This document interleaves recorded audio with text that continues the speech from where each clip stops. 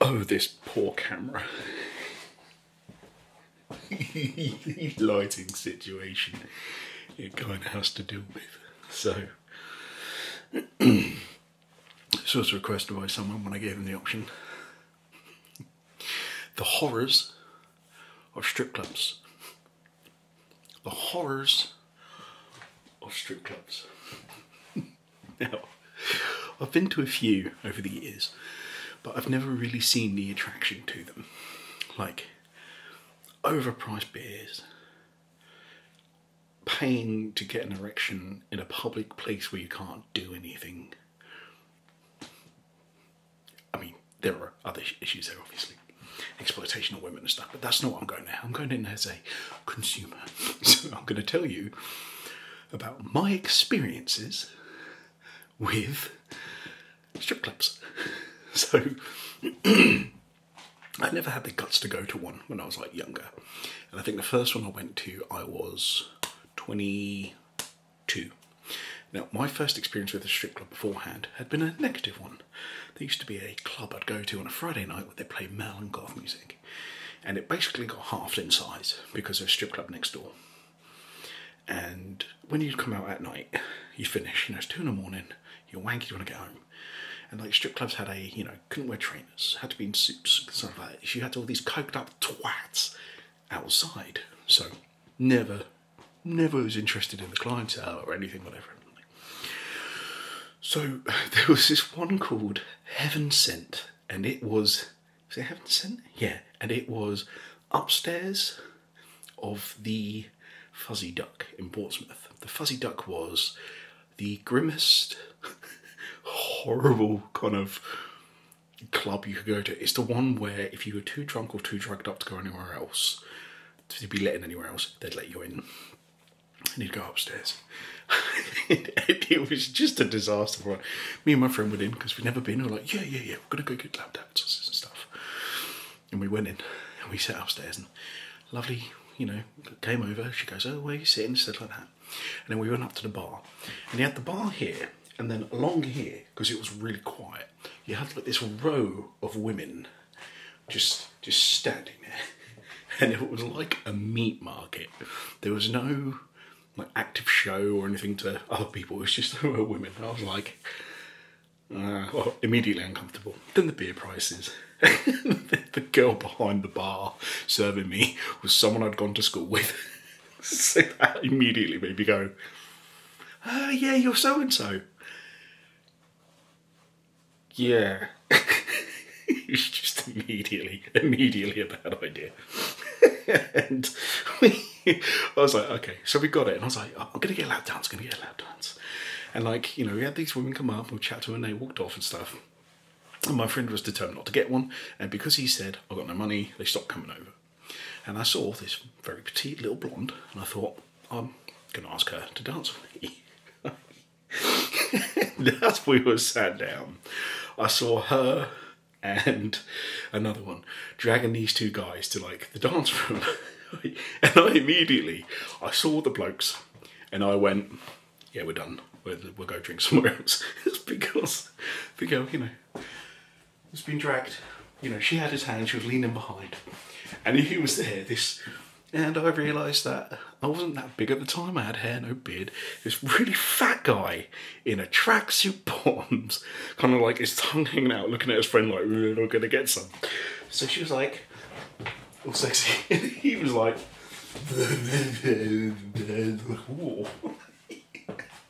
and that's when I went, put the drink down, I've gone to finish up, mate, we're done. You're not going to get a dance? No. No, I'm fucking not. And it was, yeah.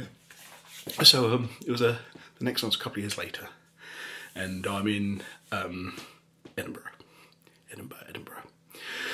with some friends for a wedding. And there were 4 of us. Now, I was sharing a room with a friend. I'm not going to name him.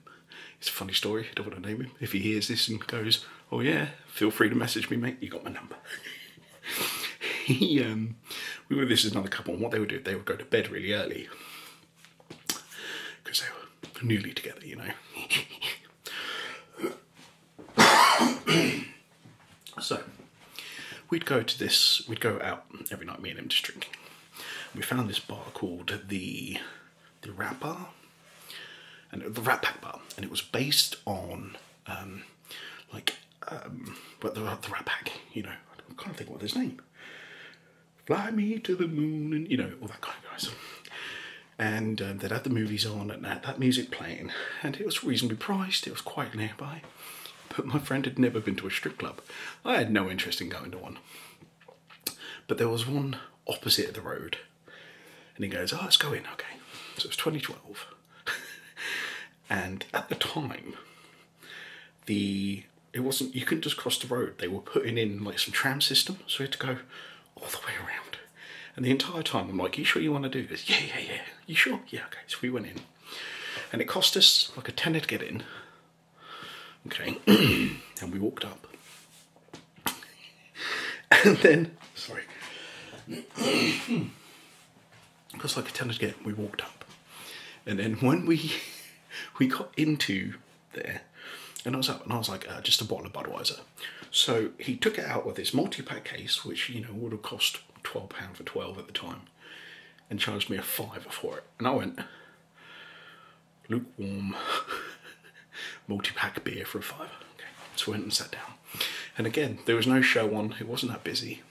So when I say there's no show on, you know, when you always see strip clubs in the movies, it's always, you know, there's a stage, people sat around the stage, you've got girls going around asking for lap dances, then you've got someone on the pole. You coming up is Melissa. You know, none of that. That wasn't there. It wasn't that busy. So we just sat there, and these girls are coming up to us, and I was chatting to my mate. And it's because he was single. I'd obviously was still with my current missus, and you know, so I didn't have that. I didn't want the dance. I was no interested in being there, and like he was single, so I was like, you know, do you have a type? Are you going to kind of choose? And the first bird that came up to him, they negotiated, they spoke quickly, he disappeared, and I went, all right, have fun. So they're drinking, and all of a sudden this very large pair of fake boobs straight on my arm, and I was like, wait. It's like, this is quite pleasant. She started chatting, and you know, where you're from and stuff like that. And then it came down, and she was like, "Oh, so can I?" You know, we'd been chatting for a couple of minutes. She was like, "Do you want to dance?" And I've gone, "I got no money, love." I've never seen a pair of tits disappear so fast. And then it must have got round, because whilst we've been sat down, other girls have been coming up and, you know, kind of winking at us and stuff like that, trying to get our attention. I got ignored for the next 10 minutes. Now, I don't know how long a lap dance lasts, but I'm fairly sure it's not 10 minutes, so he had been gone a little while. I just got ignored, paid for another overpriced beer, and just, you know, sat on my phone. He kind of came back with a big smile on his face, and I was like, you know, how was it? He's like, yeah, it was good. So we went back to the bar again. I've gone, I'm not going to stay here and drink. This is overpriced. It's horrible in here, you know what I mean? So we went back, we sat at the bar, and we're there, and like, it was just quite a chilled experience kind of thing, right? And there was, again, this night, I'm going to tell you a story I haven't really, not really relevant to it, but just to show you how completely lacking I am when a woman hits me. So he's there, and he's like a bit shuffling and stuff like that. I leaned over to it, and I've gone, mate, if you want to go back to the hotel room now, I'll come back in an hour. That should give you an hour to sort yourself out, yeah? He went, oh, cheers, mate. I get it. I was like, fine, that's cool, fine, whatever. I just sat there on my own, you know, enjoying it. And then, briefly off the topic, I got invited to join this other group of people, and I was chatting to them. And there were a bunch of cops, which now, if they say that, I'd be like, no, but back then, I didn't really have the same sensibilities I do. And this bird was hitting on me, and I had no idea. Like, we were going home the next morning, we were driving from Scotland down to Pompey. It was a good 8-hour drive. She's like, oh, where are you up to tomorrow? I go, no, I'm driving home with mates. She goes, well, why don't you go home later, and we can spend the day together? And I went, well, no, because I'm going home in the morning. And she was like, I just remember this. And it's not like, you know, she was like, you know, she put her hand on my hand, and then she was like, my husband's away all day tomorrow. I'm day off. I could show you the sights. And I was like, no, that's really friendly of you, but I need to go home tomorrow morning. Right. And then she basically said, do you want to come home with me tonight? And I've gone, no, we got to get up early. Right. I didn't realise, like, maybe I was pretty drunk, and maybe I was like, just kind of, I don't know, like, at no point did I think this woman wants sex, and I say, sorry, I can't, I've got, you know, I'm in a relationship, or, you know, flattered. I was just like, no, it's really inconvenient. I've got to come. Like, and it wasn't until like 3 in the morning I lay in bed and I went, oh. So it was kind of like that. So since then, I've been, there's a strip club called Wiggle, and it's open till like 5 in the morning here in Pompey. And it's kind of like, you have to go through a couple of back roads to get there. And it's like one of the, it's open till 5 AM, so it's like one of the last places. And I've been there twice with the same person. And the first time we went there, it was like, this is leading up to something. And the first time we went there, you know, we went in and it was 15 quid to get in and then a tenner for a drink. But my friends didn't want to go home. And I was like, okay. So we were sat there and it was just like, it was horrible.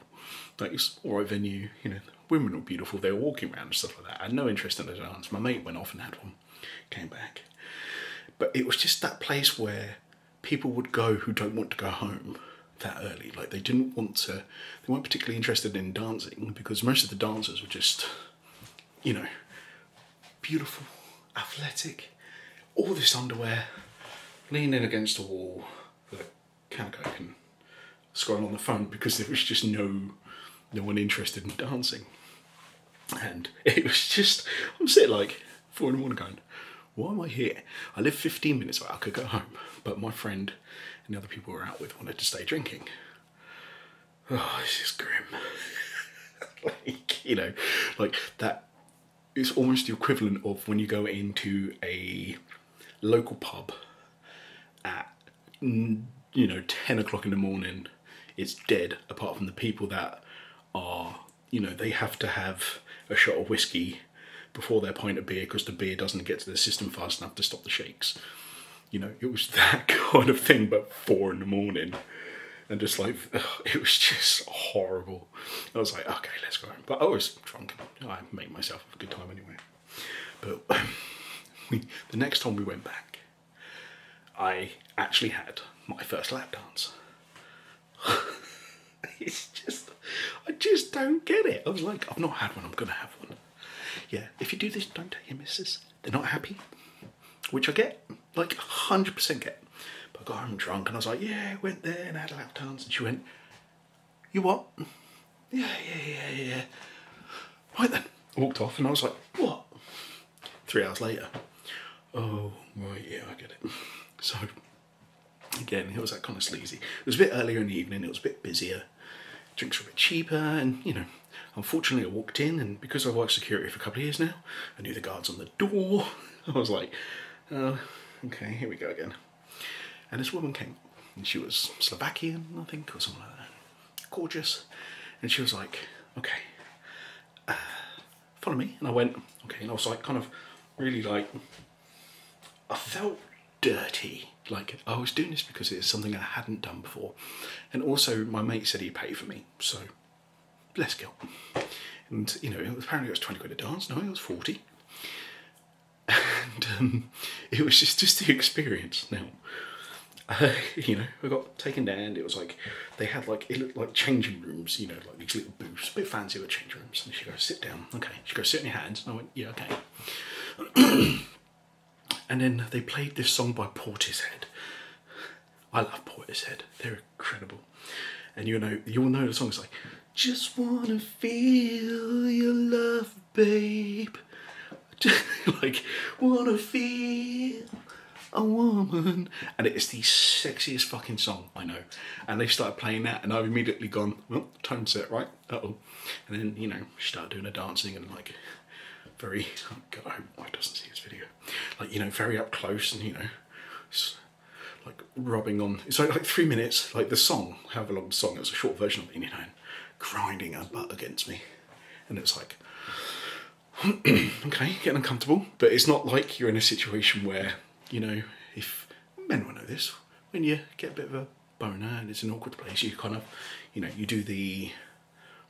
This is going to lose me so many subscribers. You do the, what do you call it? Like in and up. So you're just kind of like pushing it up under your belt. So it doesn't go like that, it's like that.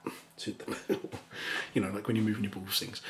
But you've got this woman dancing. You can't do that in a club because it looks like you're going, oh. So I was like, okay, this is awkward. And then, you know, she's crawling all over you. And you're there.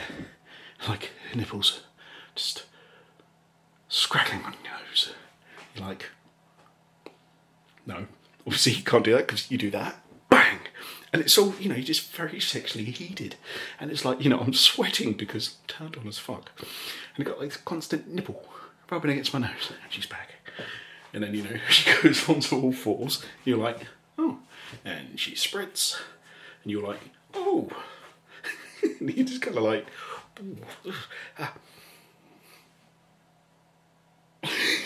all these emotions going. And the song finishes.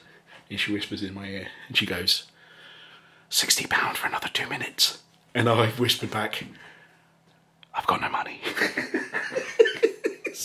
So she immediately dressed, walked out, and you're left there, just sat there, horny, sweating, awkward, in a chair. And you can't stay there for too long because people think you're gonna wank. So it's kind of like an immediate, like, I feel disgusting, but highly aroused. She, like, you know, this amazing thing, gorgeous bird. And it's like, you know, she's paying all this attention, you like that. And then, because the money transaction's finished, she's got no interest in you. So your emotions are, oh okay. So you go straight to the toilet, you know, have a piss, sort yourself out a little bit. Not for a wank, because they're going to keep an eye out for that. And then you go back out. And I've turned to my mate and I've gone, oh yeah, I had to pay her. Can you give me the money? And he went, no. The only reason I did it. And I was sat there and I've gone, I just spent £40 to be sexually teased in a place I can't do anything about it afterwards. It was horrific. Like, just, you know, having the attention of this woman's fantastic, but then, like, you know, you're not taking into account the emotional and biological thing because you can't follow up with anything. It's just like, after that, it wasn't like a feeling of, yeah, they were great. It was a feeling of, that was a waste of fucking money. And £10 beers. You know, it's just, strip clubs are fucking horrible. Right, I am going to say, down in the comments by the time I've released this, it's a video I've been planning 2 years ago, because this is when this happened. And I thought it was really funny. Now, YouTube won't allow it. So I'm going to have it unlisted, but linked in the top comment below. Please don't share it. But it's going to be, it's the receiving a lap dance roleplay. It's only about 3 minutes long, and I'm actually going to have to edit this one, but I'm going to show you exactly how I was when I was getting this lap dance. Right. Thanks very much, and if you haven't unsubscribed, fantastic. Stick around.